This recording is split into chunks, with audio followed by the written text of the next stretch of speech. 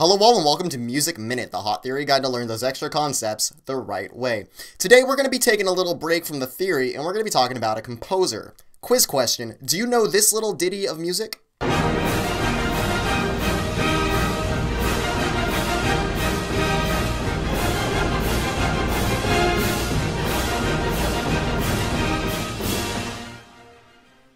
If you didn't guess Tchaikovsky, you can watch the rest of the video and learn a lot more about him.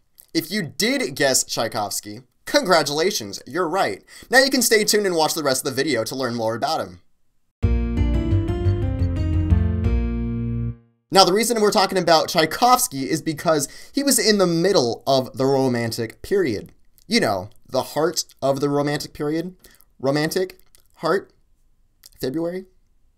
You get it, right? In Russian, his name is something like Pyotr Ilyich Tchaikovsky, but in American, we kind of just say Peter Tchaikovsky. In any case, he was born on May 7th, 1840. Here's the basic rundown of how he went from child to independent composer. Tchaikovsky was born to parents of long military service lines, but both were also artistically trained, including in music. He had 6 siblings. 4 brothers, a half-sister, and a full sister named Alexandra. As he grew up, he became very close to that sister, Alexandra. When Alexandra married and had 7 children, this was his only sense of family life as an adult. When he was just 4 and a half, his family hired a 22-year-old French governess to teach the children. At the age of 5, he started piano lessons. By the age of 6, he was fluent in German and French. Tchaikovsky became quite attached to his teacher, the governess, and she became kind of a second mother to him. Even though both of his parents were supportive in his musical studies, they sent him at the age of 10 to the Imperial School of Jurisprudence. This was probably a practical decision because opportunities for being a professional musician at the time were limited. Thus, he studied to be a civil servant. While he was away at boarding school for the first 2 years, he suffered emotional trauma for being distanced from his mother. In 1854, when he was about 14, she passed away due to cholera, and this traumatized him for the rest of his life. It was from this event that he drew his inspiration for his first composition, a waltz in her memory. His father sent him back to boarding school in hopes that his studies would distract him from the loss of his mother. And so Tchaikovsky established new friendships and went to the opera with his friends. Through the opera, Tchaikovsky discovered his fondness for composers like Mozart, Bellini, Rossini, and Verdi. He would then improvise for his friends back at school in the choir room based on the melodies that they were singing in class. His friends later commented that they were entertained, but they didn't see any glorious future for his musical ability. Even so, Tchaikovsky wanted to pursue music. And so when Tchaikovsky was 15, his father employed Rudolf Kütinger to give him more piano lessons. When the father inquired about his talent, Kütinger said that he was a good student, but his ability wasn't anything remarkable. His father was still supportive, but then encouraged him to finish his schooling and apply for a post in the Ministry of Justice. Again, this was practical advice because there weren't many opportunities for musicians in Russia. There wasn't even a program in the educational system for professional musicians, let alone for composers. At the age of 19, Tchaikovsky graduated. He was appointed 5 days later to the Ministry of Justice. 6 months later, and he was junior assistant. 2 months later, and he was a senior assistant. He then remained as a senior assistant for the rest of his 3-year service career. At the age of 21, he began theory lessons in St. Petersburg, and then enrolled into the premier class of the St. Petersburg Conservatory. He still held on to his ministry post until the following year, just in case the music thing didn't quite work out. He studied harmony and counterpoint under Zaremba, and instrumentation and composition under Rubinstein, the founding member of the conservatory. Thus, the conservatory transformed him into a professional musician, giving him the tools he needed to thrive. It also gave him perspective, as most of the teachers were from other European countries, and so he learned the westernized version of music making. He developed a sense of understanding that his works were not just from Russia, not just from Europe, but of the world. Tchaikovsky's teacher Rubinstein was impressed with his musical ability, and even cited him as a genius of composition, but he was less fond of his student work. His opinion never changed, even though Tchaikovsky's reputation grew in the years to come. Even when it came to submitting his first symphony, Rubinstein and Zaremba both said it had to be made over. Even with the changes he made, they wouldn't perform it. Tchaikovsky was dismayed and withdrew the symphony altogether. The original draft, before the makeover, was later performed in Moscow in February of 1868. During his time in the conservatory, there was drama among the faculty. There existed a group of 5 musicians that were not professionally trained that were called the Mighty Handful, or just the 5.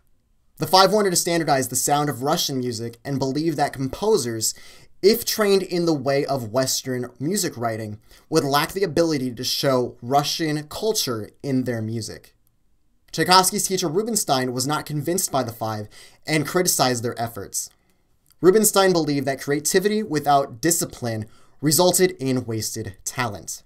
When Rubinstein created the conservatory and hired these foreign teachers to bring in the Western practices, he was seen as a target for the 5.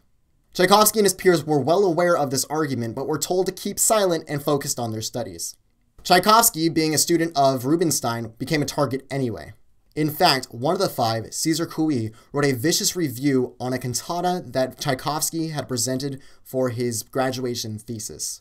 The review devastated Tchaikovsky. After graduating from the conservatory, Tchaikovsky considered going back to work for public service for income. But Rubinstein's brother, Nikolai, offered him a position in the Moscow Conservatory of Music. Though his salary was only going to be about 50 rubles a month, which I calculated to be about $500 today, Tchaikovsky was really happy to get this and eagerly accepted.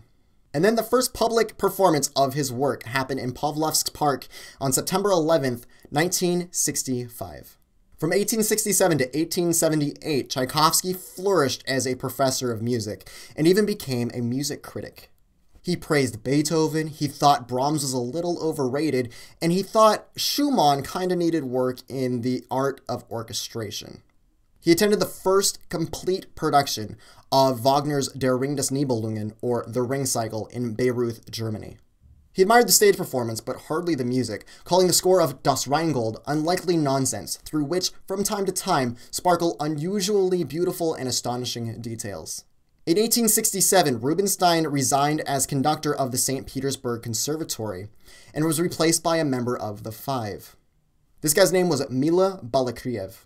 Tchaikovsky had already promised to send over a set of pieces to the conservatory, but kind of changed his mind when the new conductor came in. After all, the ensemble was now performing music under the guidance of someone that didn't care for his music. He ended up sending the pieces anyway, with a note attached saying, "Please don't perform these." But even so, Balakriev responded saying, "We think you're a pretty good composer, and we like your works." In 1869, Balakriev and Tchaikovsky worked together to produce Romeo and Juliet. Romeo and Juliet was a fantasy overture that became Tchaikovsky's first recognized masterpiece. Even the 5 recognized it as good music. The 5 also accepted his second symphony, called The Little Russian.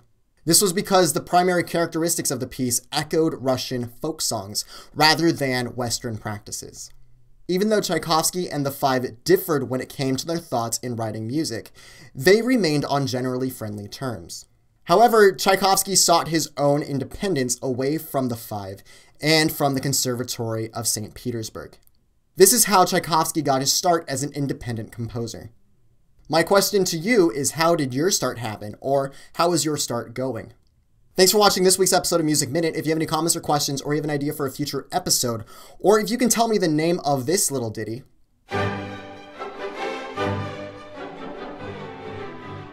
you can let me know on Facebook, the comments below, or directly email me at my website, stephenjacks.com. And don't forget to subscribe for more Music Minutes. Can you imagine Tchaikovsky walking up to someone and saying, "I'm trying to make a piece called the 1812 Overture. Do you know where I can get a cannon?"